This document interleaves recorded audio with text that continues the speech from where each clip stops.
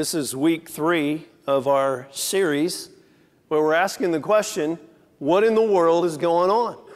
We're reading the newspapers, we're watching the news, we see amazing things happen every day.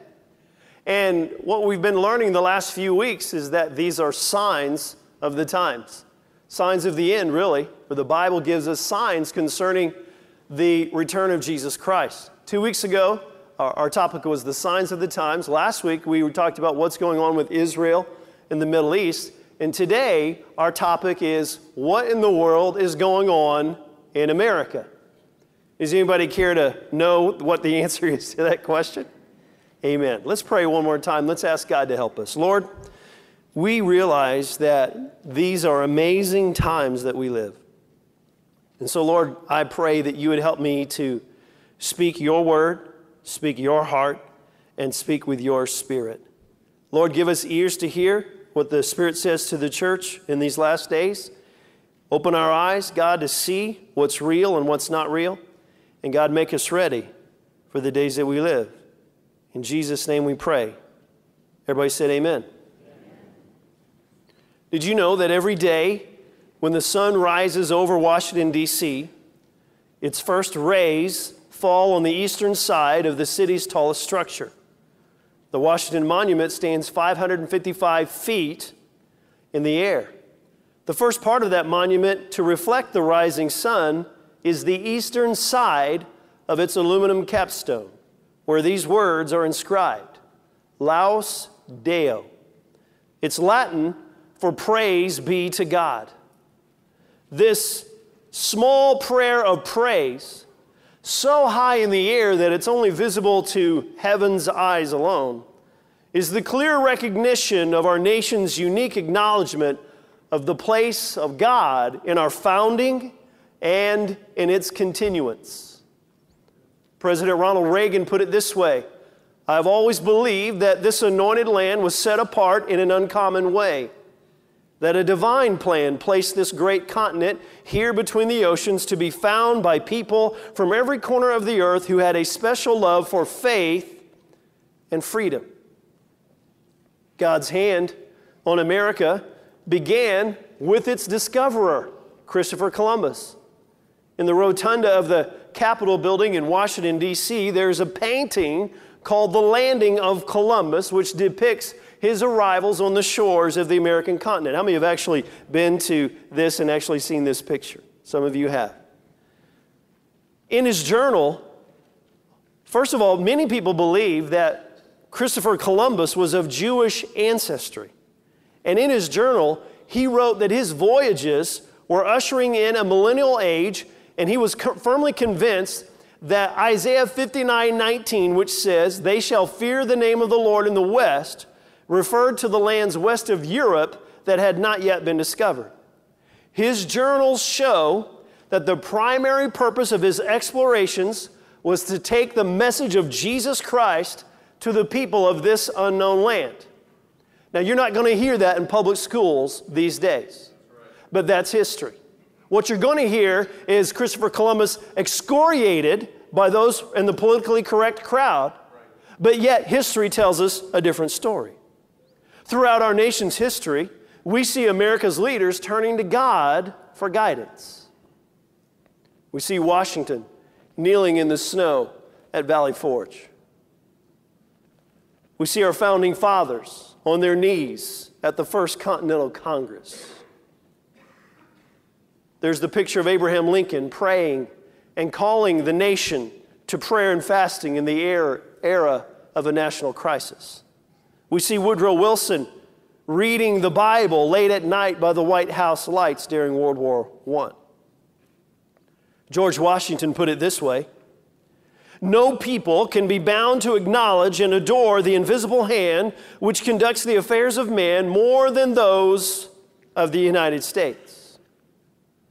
Clearly, America did not become what we are by blind fate or random consequences. Can I say that again? America did not become what we are by blind fate or random consequences.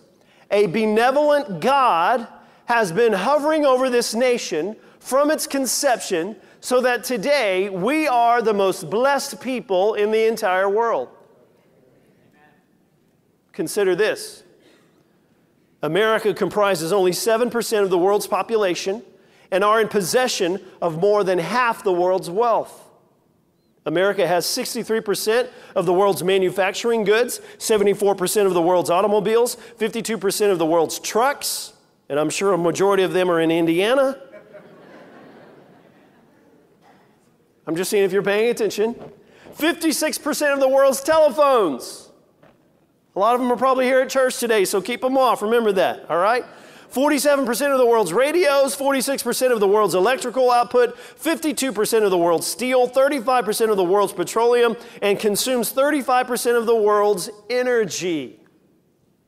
Now, there are two competing worldviews about that, and some would say that's just not fair. America has all of this. Or you could look at it this way, that America is the most blessed nation above all other lands.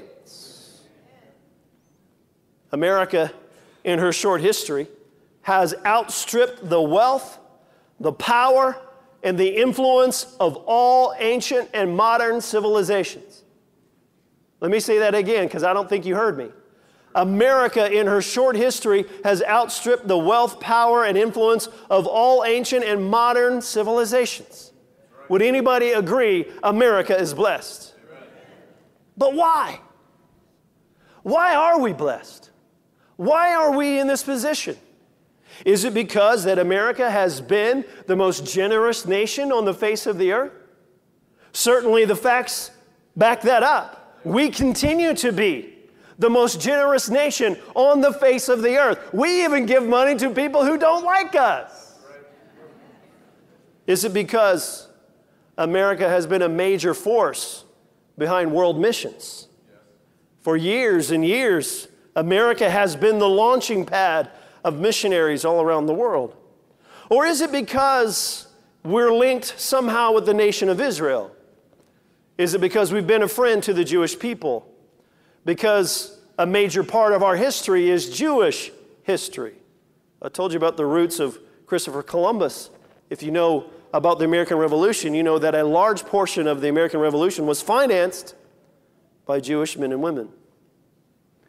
Did you know, I'm going to ask that question a lot today.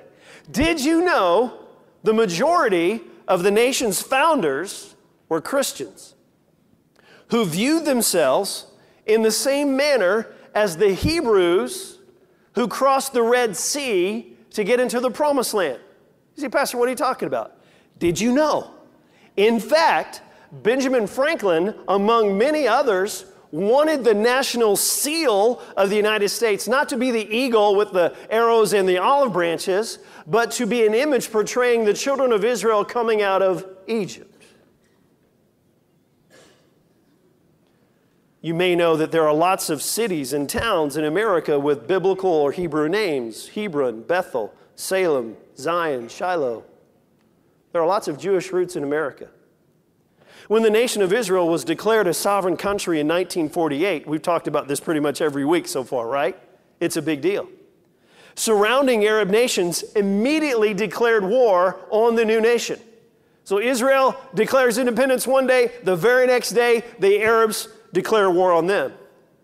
Few people felt Israel could survive, and most Western nations didn't want to become involved in the conflict. So as a result, many nations chose not to publicly recognize the existence of the new state of Israel, except the United States. President Harry Truman was raised in church, and he had a mother and a grandmother that helped teach him the Bible. And he knew that in the Old Testament, God had given the land of Israel to the Jewish people for all time. Now, there were many people in Truman's cabinet that were fiercely opposed to recognizing the new nation of Israel, including his powerful Secretary of State, George Marshall. When Israel's chief rabbi paid the president a visit in early 1949, this was after Truman recognized the existence of Israel, the chief rabbi of Israel pays the president a visit in 1949 and tells him, God put you in your mother's womb so that you could be the instrument to bring about the rebirth of Israel after 2,000 years. Now, if you're not paying attention yet, pay attention. And when that happened, history says tears rose to the president's eyes. The rabbi then opens the Bible and reads the words of King Cyrus from the book of Ezra. Here's what it reads. The Lord God of heaven hath given me all the kindness of the earth, and hath charged me to build him a house at Jerusalem, which is in Judah. One of Truman's aides was present at the meeting. His name is David Niles. He remembers that he thought the chief rabbi was, quote, overdoing it a bit with the comparison. But when he looks over at the president, tears are running down his cheeks. Another eyewitness to the occasion, Ambassador Eliyahu Elath, recorded this. On hearing these words, Truman rose from his chair and with great emotion, tears glistening in his eyes, he turned to the chief rabbi and asked him if his actions for the sake of the Jewish people were indeed to be interpreted thus, and the hand of the Almighty was in the matter. The chief rabbi reassured him that he had been given the task once fulfilled by the mighty king of Persia, and that he too, like Cyrus, would occupy a place of honor in the annals of the Jewish people. The Secretary General of the United Nations of that time put it this way: I think we can safely say that if there had been no Harry S. Truman, there would be no Israel today. We could rephrase that and say, if there had been no United States of America, there would be no nation of Israel today. Amen. We know that the regathering of Israel into its nation is one of the greatest signs of the times that has ever been. And now we know that one of the major reasons that God raised up the United States was to help its regathering. The United States and Israel have been perpetually linked together. There's going to be a debate tomorrow night about foreign policy, I hear, a rumor. I would love for somebody to bring up God's foreign policy. Pastor, what's God's foreign policy? Here it is in Genesis 12. God says to Abraham, I will bless those who bless you, and I will curse those who curse you. That's pretty simple, isn't it? But that's God's foreign policy. And we need leaders who understand that. We've had pastors and teachers who understood it. As a matter of fact, President Bill Clinton had a pastor in Arkansas say this to him years ago. This was when he was Governor Clinton, before he was President Clinton. Here's what Pastor Reverend W.O. Vaught, pastor of Emmanuel Baptist Church in Little Rock, Arkansas, said to then Governor Clinton. He says, you might be president one day, and you'll make mistakes, and God will forgive you. But God will never forgive you if you abandon the state of Israel. Why do you think that the terrorists and the protesters in the Middle East, they don't just chant death to Israel, they chant death to America? They don't just burn American flags, they burn Israeli flags. How did that happen? Why are we connected to Israel, and why do they hate us so much? What does America have to do with Israel? Why, and what does this have to do with the future? Some of you have probably read this book called The Harbinger by Jonathan Cahn. How many of you have read this book? A lot of you have read it. This is a fictional book. It's not a theology book. Don't read it for theology. But the proposition is that there's a journalist who is visited by a prophet, and the prophet explains the warning signs of judgment that came to Israel, and the proposition is that these same warning signs are appearing in America, and the conclusion is God is judging America. I think so. Okay, so that part we get, we understand. But there's an exchange between the journalist and the prophet that I think really does a good job of explaining or painting a picture of the relationship with America and Israel. Let me read it to you. The journalist asks, what does America have to do with ancient Israel? The prophet replies, Israel was unique among the nations in that it was conceived and dedicated at its foundation for the purposes of God. But there was one other, a civilization that also conceived and dedicated to the will of God from its conception. It was America. In fact, those who laid its foundations, journalists asked the founding fathers. The prophet says, no, long before the founding fathers. Those who laid America's foundations saw it as a new Israel, an Israel of the new world. And as with ancient Israel, they saw it as in covenant with God. The journalist replies, meaning what?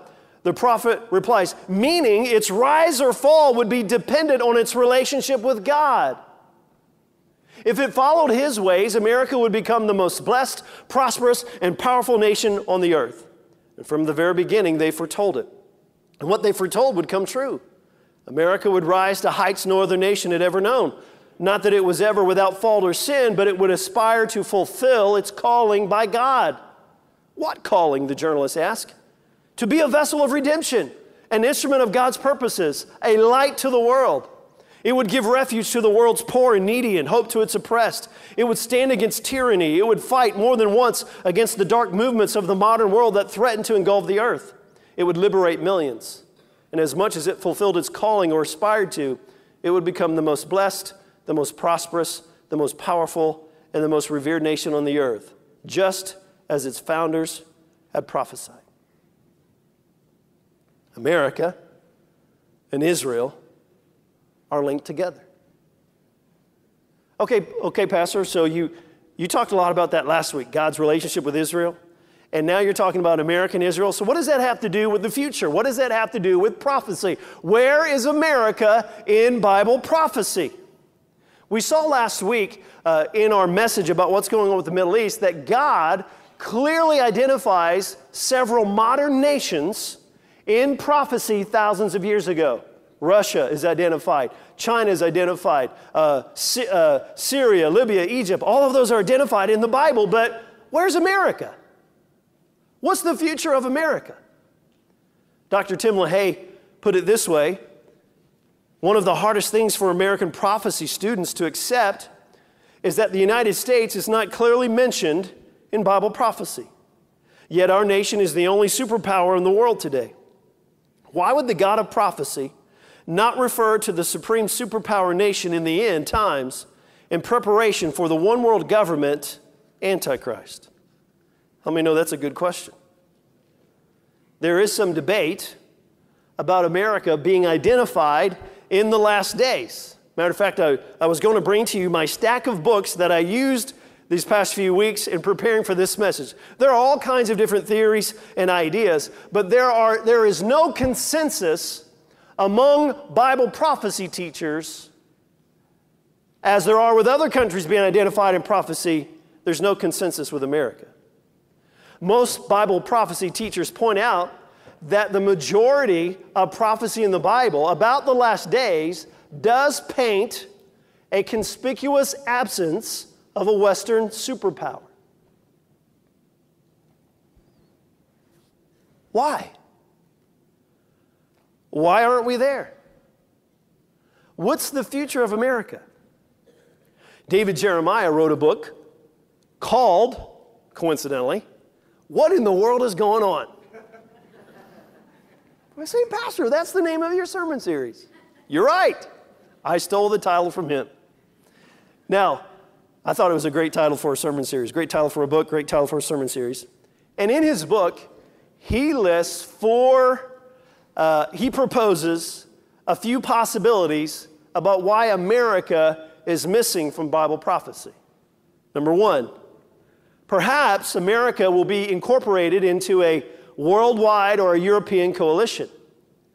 Most Bible prophecy teachers believe that the revived Roman Empire, or the base or the seat of the Antichrist government, will also be a consolidation of power from the West. Now, you say, okay, Pastor, you're getting into some terms I don't understand. Good.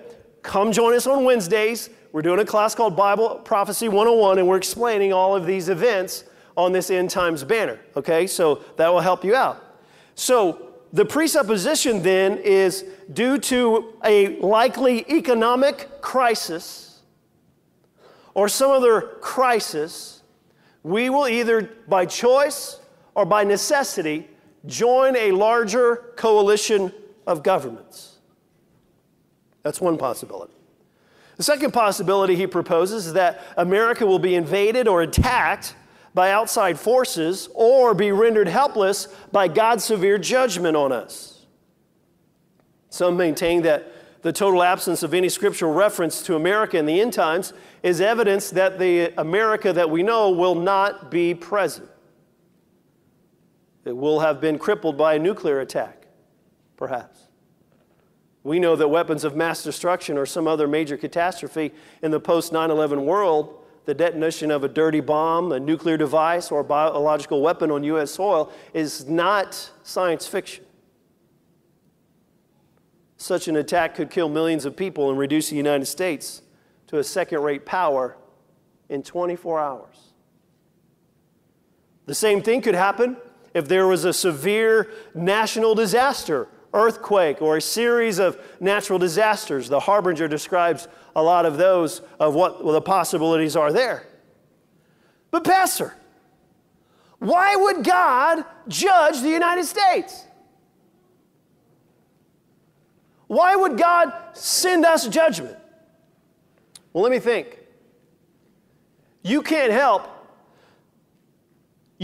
keep slaughtering millions of innocent unborn children at the altar of convenience. Now, I'm going to stop right here and say, please, no clapping for the rest of this sermon. Okay? This is not one of those messages. If you want to respond, you respond when we pray at the end. You come to the altar and you pray. That should be your response.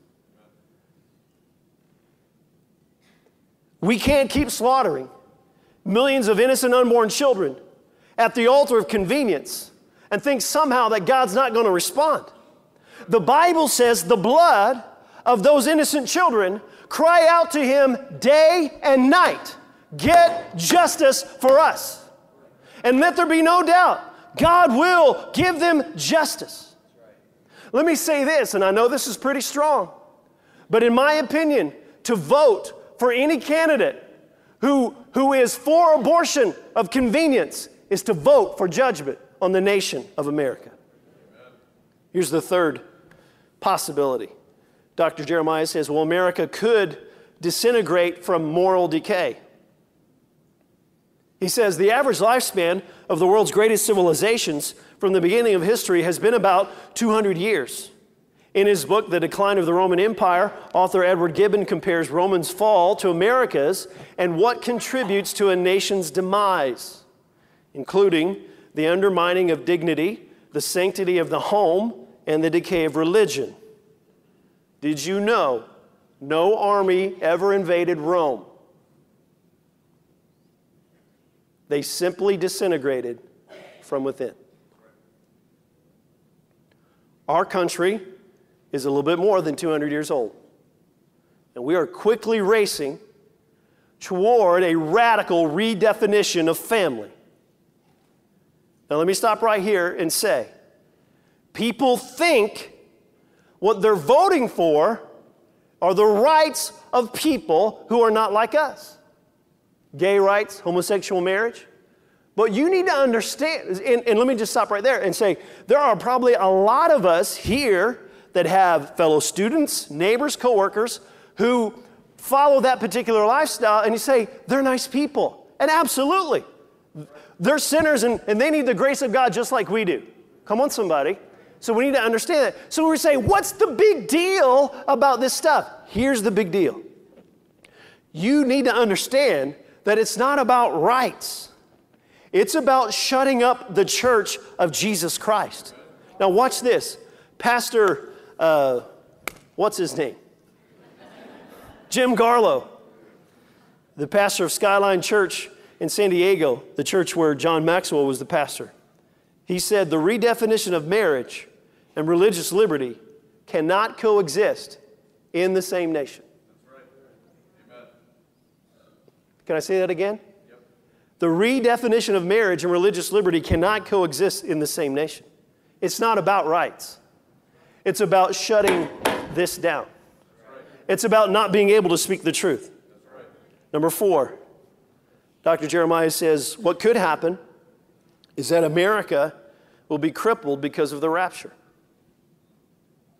If you were here last Wednesday night on our Prophecy 101, we talked about the rapture. John Muncie showed us a video, scared us all half to death. It was great. It's estimated that at the rapture, America will lose millions of citizens. Think about it. All of its Christians, followers of Jesus, and all small children. Did you know that there are many major leaders who are followers of Jesus in every level of government? That means when they disappear, the economy would be crippled, the military would be non-functional for a time, and the media would go on unhindered.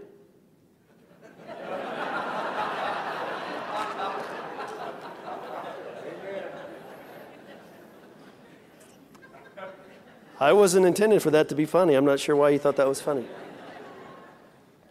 No one will be left to speak up for Israel. No one will be left to speak up for righteousness. It will be like a reverse surgical operation, one in which the healthy cells are removed and only the cancerous cells are left to consume one another. Now, as we look at those choices, which one would you choose? This is not a vote. That was a rhetorical question. I mean, as a believer in Jesus, I'd rather get out of here in the rapture. But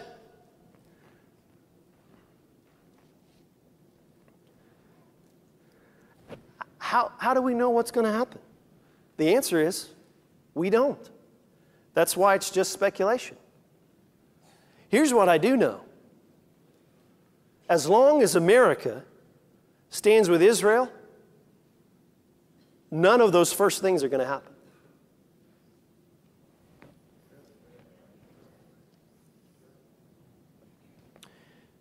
But if the current administration continues in power, you say, okay, here you go, Pastor Wayne. Why would you address the current president? Well, first, any president of the United States, the richest and most powerful nation in the world right now, in the last days is going to play a major role in the end times and prophecy. Second, this particular president seems to be playing a major role in the shift of who we're going to support in the coming end times war, Israel or enemies. So let me back up and say this, and remember, don't respond. If the current administration continues in power, I believe that all of these end-time events that we've been talking about will accelerate. What are you talking about, Pastor? Well, President Obama spoke to the United Nations a few weeks ago, and he said this: the future does not belong to those who slander the prophet of Islam. What does that mean? Well, we know that he was referring to a video that has become major news. But if you think about what he said, who are those who slander the prophet of Islam? Anybody who does not accept Muhammad as the prophet of God. That's me. That's you. You may remember a sermon I preached back at Easter season time. We talked about the difference between Jesus and Muhammad and other religious figures. To say something like that, President Obama says, the future of the world does not belong to me. I hold in my hand an article that many of you have probably read and seen, that it's called America's Most Biblically Hostile U.S. President. And in this article lists 55 different ways that President Obama has led acts of hostility against people of biblical faith. Just look it up online. The most hostile, biblically hostile U.S. president, and you can read more about it. This president rejects God's role in the foundation of America. This president rejects America's strategic partnership with Israel. This president's administration rejects God's word and has even banned the Bible from some government enterprises. I'll never forget the day a few years ago when Congressman Mike Sodrell walked through that door. He was teaching a class on the Constitution on a Wednesday night. It was an elective class. He goes, Pastor Wayne, do you realize today the Bible has become contraband on U.S. military bases? Boy, he was fired up. I could hardly believe what he was saying. The graveyard of history testifies that God rejects nations who reject Him and reject His word. So, what do we do? What in the world is going on? How do the people of God respond? Well, it might not be what you think. Because we get our answers not from the news and not from those who have the same political persuasion as you do. We get our hope and our answers from God's Word. 1 Thessalonians chapter 5, and we've taken time every Sunday in this series to tell you different passages of Scripture that gives us encouragement, but I love 1 Thessalonians 5, verse 6. It says, so then, let us not be like others who are asleep, but let us be alert and what? Sober. For those who sleep, sleep at night, and those who get drunk at night. But since we belong to the day, let us be what? Sober. Putting on hatred and selfishness. Gather up your guns and get an exit strategy out of the United States. Is that what it says? Put on faith and love. The response of the people of God is two things. Make sure you're building up your faith and make sure you're maintaining the heart of, come on, you can say it. It's good for you to say it. Faith and love. Love. And the hope of salvation as a helmet. Mike Evans wrote a book called The American Prophecies. He put it this way: the Bible doesn't tell us what the future holds so we can sit back and let disaster strike, but rather so we can prepare and take any necessary actions to make sure we're on the prophetic side of blessing and not cursing. It is up to God-fearing Americans who are willing to step out and make a difference to keep our country headed in the right direction. I don't think you got that. I'm going to read it again. The Bible doesn't tell us what the future holds so we can sit back and let disaster strike. I'm not preaching this series of messages just to wig you out and make you scared. The Bible tells us about the future so we can prepare. Everybody say prepare.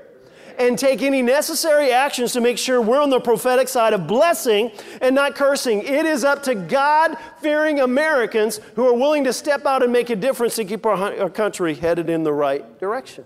So what are we supposed to do? What's the appropriate response? How should we react in the days we live? 3 things. I finally got to a point where you can write something down. Are you ready? Number 1, let your prayers be heard. Let your prayers be heard. The response of the people of God is always first to pray. 2 Chronicles 7, verse 14 is a familiar verse that many of you know. Would you quote it out loud with me? If my people who are called by my name will humble themselves and pray and seek my face and turn from their wicked ways, I will hear from heaven, I will forgive their sin and heal their land. That verse is our hope. If we will, God will. History tells us that when the people of God cry out to God, He hears and He answers. The Bible says in Exodus 2:23 that the children of God cried out to God for a deliverer from Egypt, and the Bible says He heard their cries. Would to God that a generation of Christians will begin to rise up and begin to cry out to God and not give Him rest day or night and say, Lord, deliver us. Send us help from the sanctuary. Send us your blessing, your strength. Remember us, God. A couple weekends ago, I was in Washington, D.C., and had the opportunity to see this tent right behind the White House. It's called David's Tent. And somebody had told me about this, so we walk around behind. This is in the Ellipse. If you've been in Washington, D.C., this is in the Ellipse right behind the White House. And I'm not sure the organization or the name of the people that put this there, but for 40 days leading up to the election, 24 hours a day, 7 days a week, there are people worshiping and praying and praising God. I'm walking around going, hey, that's pretty encouraging. Because sometimes we tend to think the whole world's going crazy, no hope. And then you're reminded, hey, God's got some people praying. So when you pray for this nation, you're not praying by yourself. You're joining an army of believers who are saying, God, restore. God, revive. God, heal this nation. There's a national prayer initiative called 714 that I want to challenge you to be a part of. It's based on 2 Chronicles 7:14, and it's simply this. Every time the clock strikes 7:14, you stop whatever you're doing and you pray for America. You pray 2 Chronicles 7:14. You pray Daniel chapter 9, Daniel's prayer of repentance for America. You stop and you pray 7:14 in the morning and 7:14 in the evening. I wonder what happened if all of us would do that. Every day, twice a day, we would simply say, God, restore, God, heal. Matter of fact, here's my challenge to you. What do? We need our prayers to be heard. How many of you will join me through at least through the rest of this year, not just till the election, because no one person's going to save us. Come on, somebody. Come on, somebody. We need God to save us. We need God to help us. How many will join me and say 7:14? I'm going to pray. I'm going to do my best with God's help. God help you. God help you. How many are going to pray and do your best to pray? God, are we deaf? Are we stiff-necked? Do you not understand the days that you live? And you're going to sit there and be apathetic and let all of these things happen? When God has placed in our hands the power to turn it around. It's called prayer. Doesn't matter how old you are, doesn't matter how young you are, you can pray. Now, I just rebuked you. Now, how many of you are going to say, I'm going to do my best to pray? That's what I thought.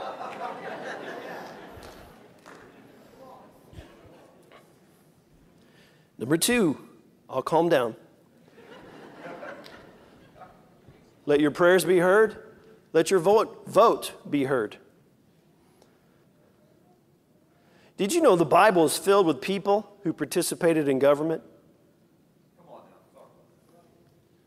Nehemiah, Daniel, Moses, many others.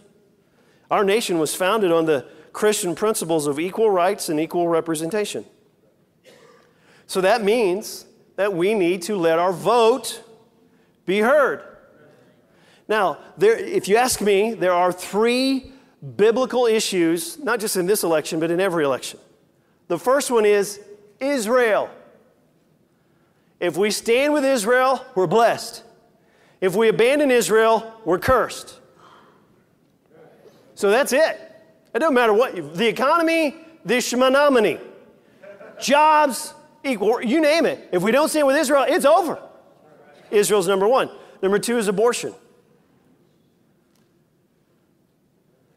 It's not a political issue. It's a biblical one.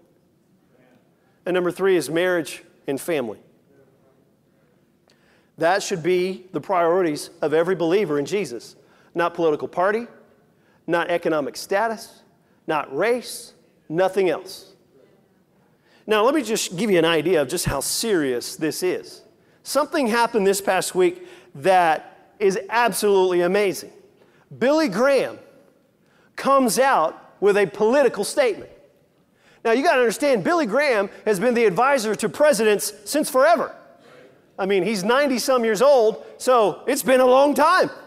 He's been not Republican, not Democratic. He's been the advisor to all presidents. Look at this. This is from CNN. The most famous and revered pastor in America, Billy Graham, is calling on voters to cast a ballot for their faith in full-page ads in the Wall Street Journal, USA Today, and other newspapers. Graham's picture appears prominently in the ads, next to a copy that reads, "As I approach my 94th birthday, I realize this election could be my last." It continues, "I believe it is vitally important that we cast our ballots for candidates who base their decisions on biblical principles and support the nation of Israel. I urge you to vote for those who protect the sanctity of life and support the biblical definition of marriage between a man and a woman. vote for biblical values this November 6th, and pray with me that America will remain one nation under God. I was amazed by that. Because here is this man who has been neutral his entire life, but yet sees the issues that we're facing now to be so critical. He speaks out. That should tell us how serious these issues are. Come on, somebody. So we need to let our vote be heard. Some people say, hey, no big deal if I vote. I've heard way too many young adults say, I'm just going to let that to you. I'm going to leave that stuff to you guys, you older folks. Well, first of all, thank you very much for calling me older. I appreciate that. But you need to get your head out of the sand and recognize that all of these things are affecting you. They will affect you. They will affect your children, your grandchildren. Come on, somebody. So you need to let your vote be heard. I want to challenge everybody here to take at least one of these voter guides on your way out today. Eric Miller was here a couple weeks ago, and he told us that these would be coming. These are simply guides that tell from an Indiana perspective, Senate, House of Representatives, state, and local races, based on biblical issues. They respond yes or no, they support or they oppose. Or they said, we don't care enough to actually respond to the survey, which to me makes a huge statement. And so I want to encourage you to take this, use this as a voter guide when you go to vote November 6th, and pass out about 100 to coworkers, classmates, people who vote, neighborhoods, all this kind of stuff.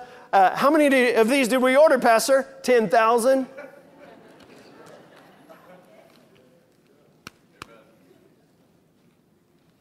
Because this is important.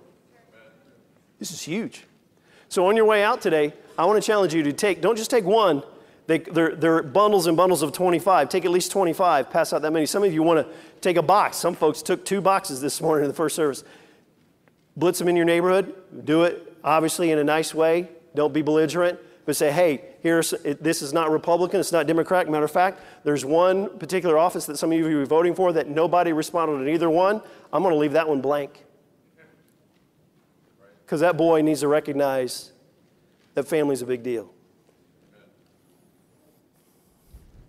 Number 3, let your voice be heard. Before we do that, we got a video I want to show you. James Robinson has about a 45-second clip to encourage you when it comes to the election. Our nation's founders were moved by the spirit of divine providence with their differences to come down on a solid foundation that we have been blessed to build on. That foundation they established rebuked them. It was costly for many of them to change, but they landed on solid ground. The church and prayer and love and coming together, loving our neighbor, loving those we disagree with, and the church piercing the darkness and affecting every party. One of the biggest mistakes in the religious right, I was known to be one of the most visible leaders of what was called by the media, critically, the religious right.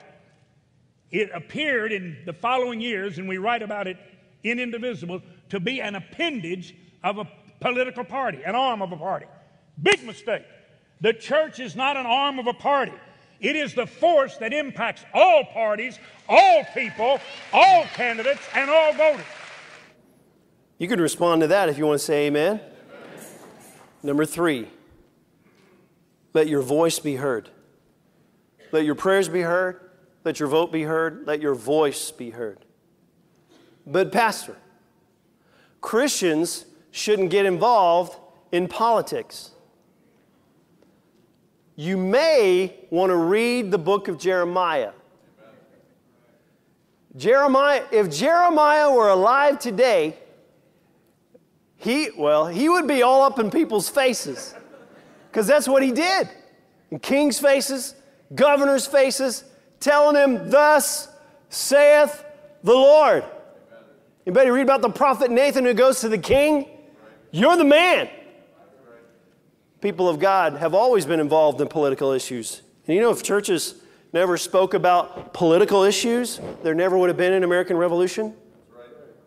If God didn't care about who was in office, then he must not have cared about Herod and Pharaoh killing all of those babies.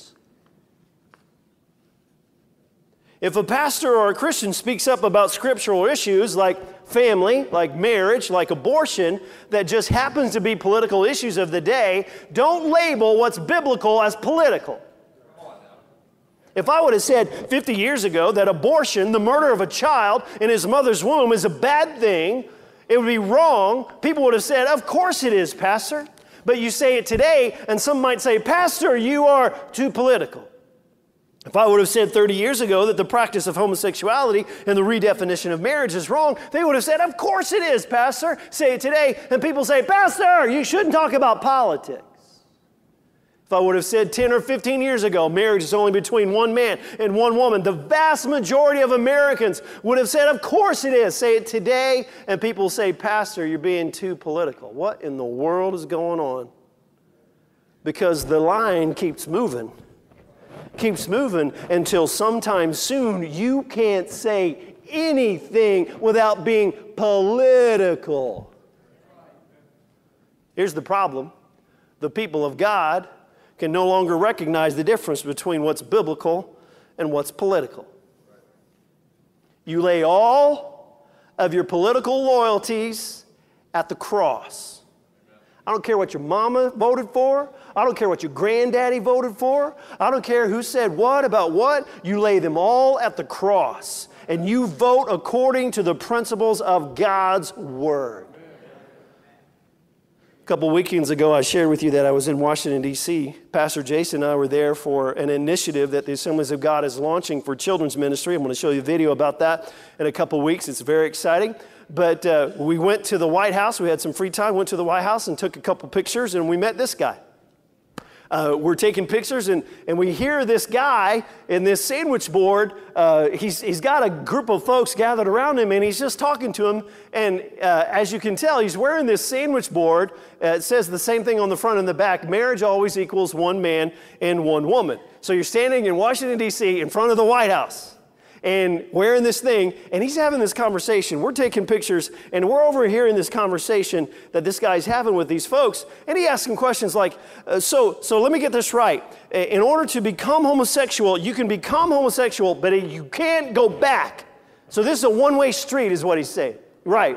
And they're like, never thought about it that way. So he keeps asking these questions. He's extremely respectful. He's very funny. And all of these people are loving him. There's a crowd around him, okay? We had to wait for the crowd to go away for me to even go talk to him. And I went up to him and I said, man, I'm a pastor from Indiana, and I just want to tell you, man, I am so thankful that you're out here doing this.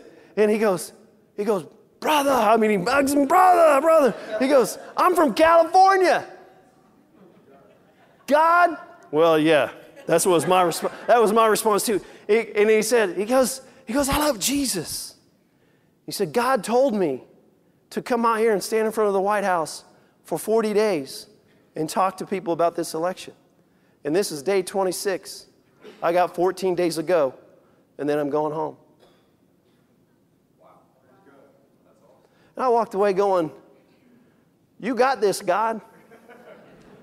We tend to think, everything's falling apart. Nobody's doing nothing.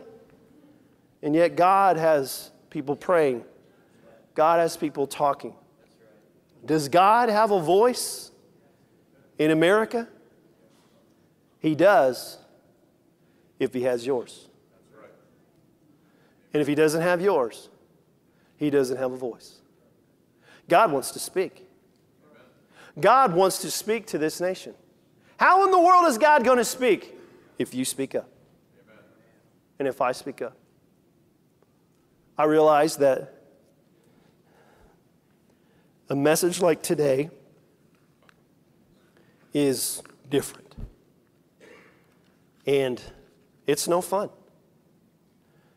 If you think that somehow I get some sort of kick out of having to say things like this, then you don't know me. Because today's message is a burden. And now it's your burden. What are you going to do about it? How are you going to respond? Well, I just don't know what's going to happen. No, that's the wrong response. The response, the Bible says, if my people who are called by my name will humble themselves and pray, turn from their wicked ways, I will hear from heaven. I will forgive their sin. I will heal their land. Heal their land. Let there be no doubt, God is looking down America. In His eyes, same covenant is with the nation of Israel. Is there anybody? Where are the intercessors? Where are the people of God? Pray. Because if we won't, He has no choice but to judge us. You say, Pastor, that's heavy. You better believe it. It's on you today. It's on me today. Who will pray? Who will fast and pray? Who will cry out to God for the nation that He created? Is there anybody in this room today that will come to this altar and join me and begin to pray for this nation? Join me now. Join me now. Young, old, everything in between. Come and kneel. Cry out to God. Pray for our nation. Come on, church.